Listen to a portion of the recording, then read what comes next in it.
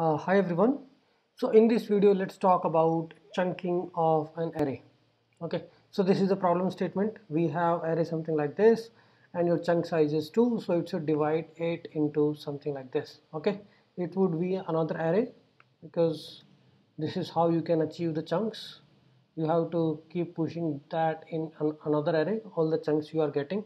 Okay, so let's write this method const chunks, and here you will have a two inputs, array and size of the chunk. Okay, and what you will do is you will return the chunks, right? So consider that I initialize the chunks with an empty array and index with 0. Now let's think about it, how we can do it. We can use array.slice, which will actually remove the chunk of an array from starting index to the end index. Okay, so index is 0, we can actually run either a while loop or a for loop. If index is less than array.length, we will just iterate it till there. I mean till n minus 1. This is what I mean. So chunks dot push, what we are going to push the first chunk we can get from array simply using array dot slice. Okay, slice will not change the array, existing array. We are getting it from index to index plus size. This is the chunk we are generating, and we just increase the index with size, index equal to index plus size. Okay, and finally we will return chunk. A simple one, right? So another one is using the same method. You can actually use the for loop instead of while loop. Let's see a more simple one. We can say let I is 0, I is less than array dot length, and here we are doing I equal to I plus equal to size, means I equal to I plus size. And here what we will do is chunks dot push, we will do the same thing, array dot slice, and we are actually chunking from starting index plus size. Okay, so it will keep creating chunks and finally we'll get the chunks. Okay, now you can actually just check this. We have this methods, let's call it as /, so you can actually do console.log chunks. Here we are passing the array. Okay, the array is 1 2 3 4 and the chunk size is 2, so it should be equal to, it should give us this output. The output would be an array of chunks which will have 1 comma 2. Okay, and the second chunk will have 3 comma 4. Okay, if you have another element like 5, then last chunk will have only 5 as an element because this is the leftover. Okay, now we just talked about all these things, which is about chunking, palindrome, anagram and all. Let's see what all other problems we have. A simple reverse array.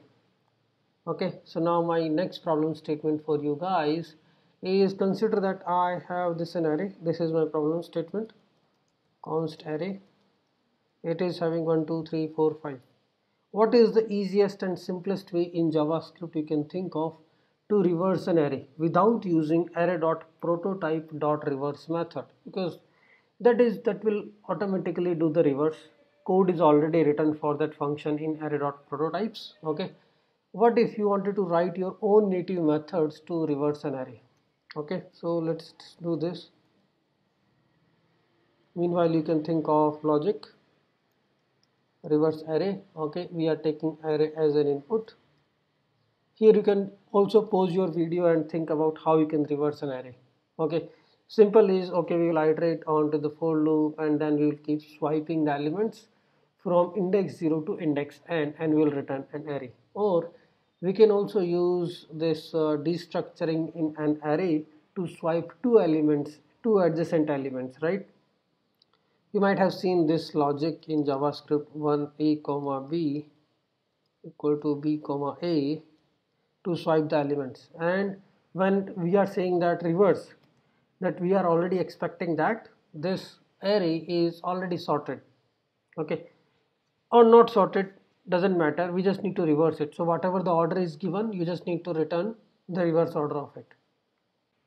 So currently the given array is this, right? So the output will be in this in the reverse order, either it is a sorted or not sorted. You don't need to worry about it. Okay, so reverse array, we just run a for loop.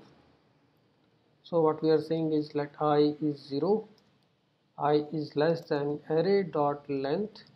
Okay, and so here what we need to do now, you think about it. So do we need to traverse the whole array? No, right? What we can do is, so this is the algorithm we have to think about. This is my array, bigger one you see. Okay, and I need to traverse, I need to reverse it. So what I want is, I can just find the mid of it, right? So how many elements are there? 4 and 4, 8 elements. So what I want is it get reversed, and my final output will be 8765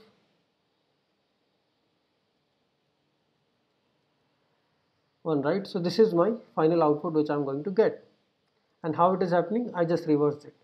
So if you have a what you can do is, you can just find the middle element of it. Okay, you traverse the array till the mid position and keep swiping the elements, 1 with 8, 2 with 7, and similarly all the elements before the middle of the array will move to the right hand side, and all the last elements will move to the front of the array, right? So array dot length divided by 2, and we will say I plus plus. Okay, and here we'll just swipe it. This basic logic is create a temp array of I, and then array of I assign array of I2 to array of n minus 1 minus I. So here we have array dot length minus 1 minus I, and array of array dot length minus 1 minus I will get assigned with array of with temp, which we have created, right? So we just did a swipe and we are returning array, right? This will solve our problem. Similarly, you can write it using this structuring also. Reverse an array, we will iterate it in the same fashion.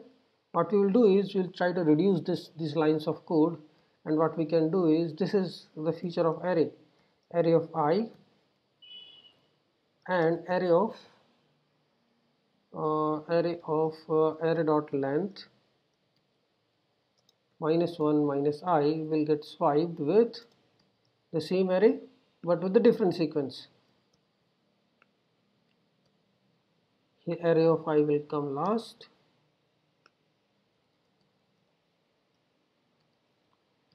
right? So array of first index will get swiped with the n minus 1 minus I index.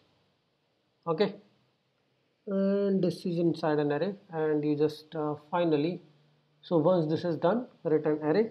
Okay, so this is a simple one to just check if the reverse is done or not, right? So in the next video we'll talk about reversing a word, capitalizing, all the other basic JavaScript questions. Okay, thanks everyone.